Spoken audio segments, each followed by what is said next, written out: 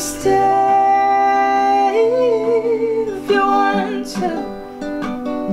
Yes, you can stay if you want to. But I can hear the mountains call. I think I always wanted to make a living out of something creative. I didn't pursue anything else other than music, so I was definitely hoping I could make a living out of it.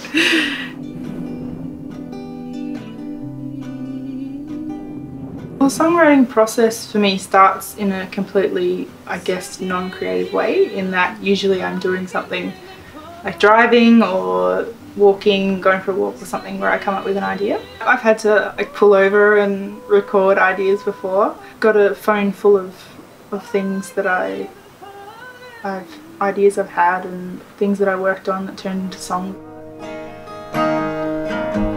You should have seen the state of my mind. I get a landslide despite. For me, it's pretty much mostly been personal experiences. They're sort of like diary entries, things that you could sing in front of people but never say in front of people. There is an element of taking like the stark personal idea and making it, I suppose, hidden in imagery and things like that.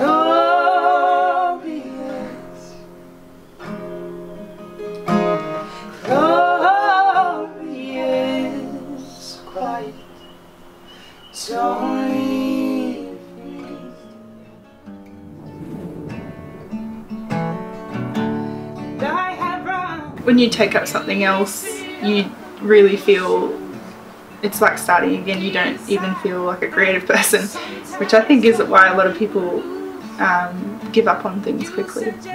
So like when I started crocheting recently, I was just rubbish, and it's so hard to keep going, and I really think that I've learnt nothing from it. Although I'm still doing it, so that's good. Well, I think if you think that you're not creative at all, maybe you haven't tried the right thing. And also I think that people, when you're doing something creative, you have to do it for yourself and not think as soon as you start, say it's painting, that, you know, when am I going to sell my paintings and stuff like that, because I think that just goes back to when I started songwriting. I learnt that you have to write for yourself, and if you start writing like, are people going to like this or laugh at it or something like that, then it's just never going to work.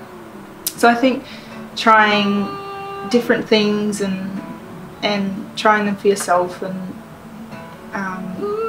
just making whatever it is for you, and then if it goes from there, then that's great.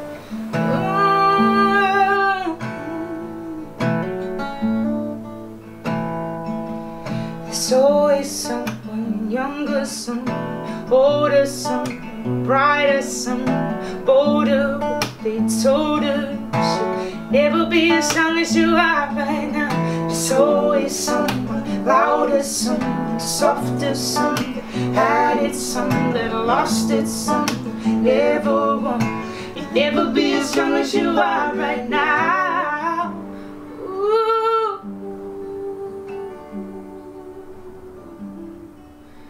Ooh.